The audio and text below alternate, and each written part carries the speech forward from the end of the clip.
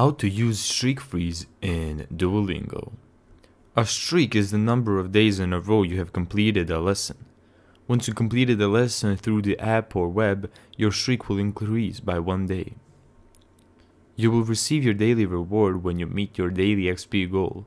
Your goal is set when you create your Duolingo account and can be changed by accessing www.duolingo.com/settings/coach. Now, how to equip a streak freeze. Get a streak freeze to make sure you don't lose your streak when you forget to practice for a day. A streak freeze must be purchased in advance of a day of a missed lesson to protect your streak.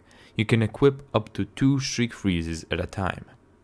You can purchase a streak freeze via the app and web shop. On the web, click the shop icon in the top menu.